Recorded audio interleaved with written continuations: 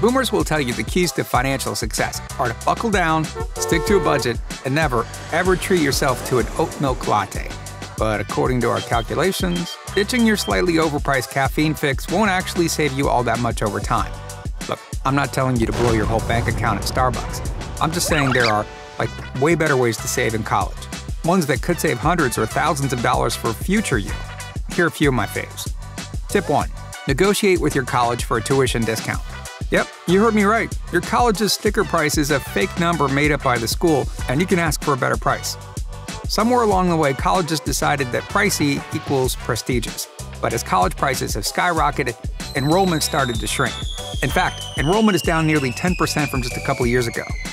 And if there's one thing colleges need to keep running, it's students. This puts you in a really good position to email your college's financial aid office and ask them to cut you a deal.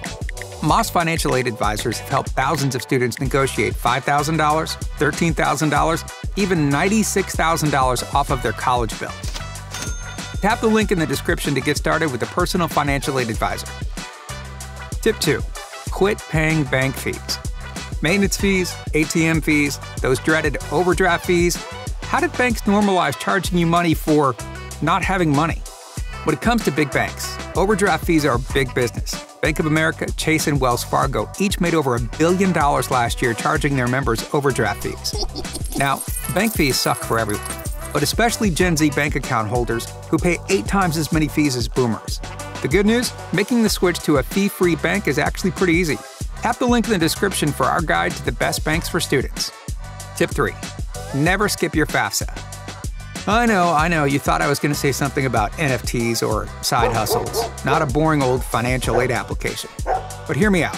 The U.S. government sets aside money to help students pay for college through grants and work study, and billions of those dollars go unused each year. Over 800,000 high school seniors who skipped the FAFSA last year would have qualified for the Pell Grant, an average of $4,500 each, or $18,000 over the course of 4 years. That's a lot of money. The best way to make sure you don't miss out on free money for school? Fill out your FAFSA ASAP after it opens every October 1st for the following academic year.